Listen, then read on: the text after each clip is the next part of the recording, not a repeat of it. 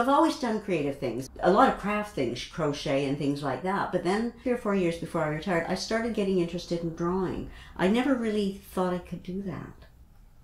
My name is Ruth-Ann Mitchell. I do linocut prints. I grew up on a dairy farm in the Lower Fraser Valley in BC. I moved out to New Brunswick in 1979.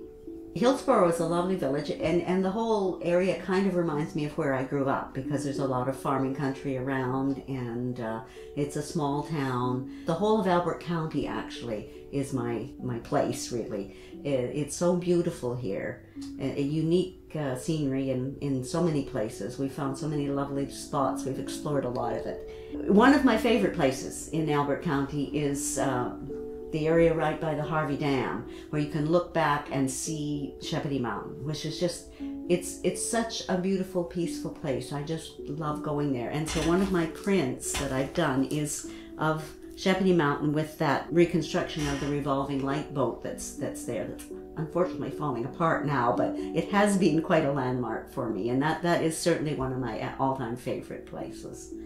It's the natural world around me that's my inspiration, and there's certainly lots of natural beauties in this area.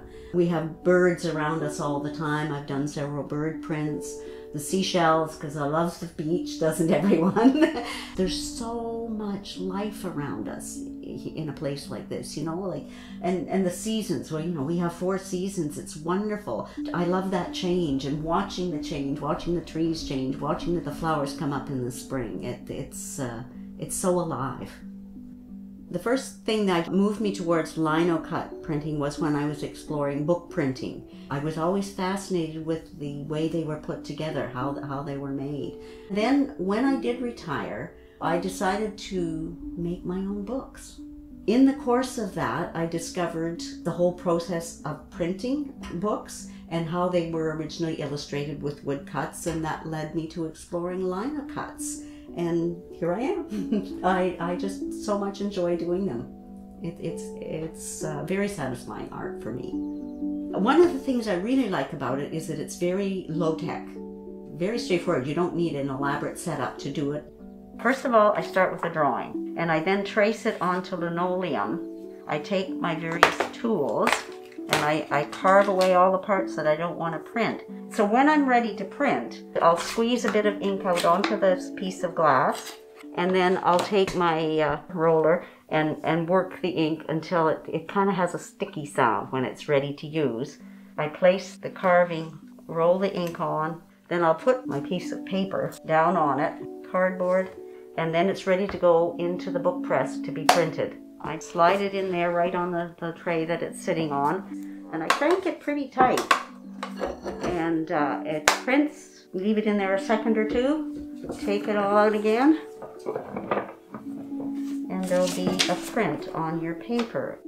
Art has done a lot for me. I think it's really good for my mental health to be able to create something. The other thing that's really great about it to me is when people buy one of my prints and then I talk to them, and that happens a lot at the market, of course, and just to see people's reaction. The idea of creating art is partly for yourself, but it's also wonderful when somebody looks at it and relates to it, and you've made them smile.